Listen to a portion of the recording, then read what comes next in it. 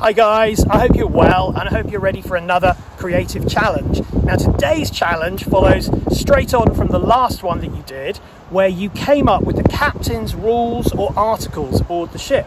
What I want to know today is what happens if a member of the captain's crew disobeys those rules or articles. What punishment would you come up with? Are they going to have to walk the plank?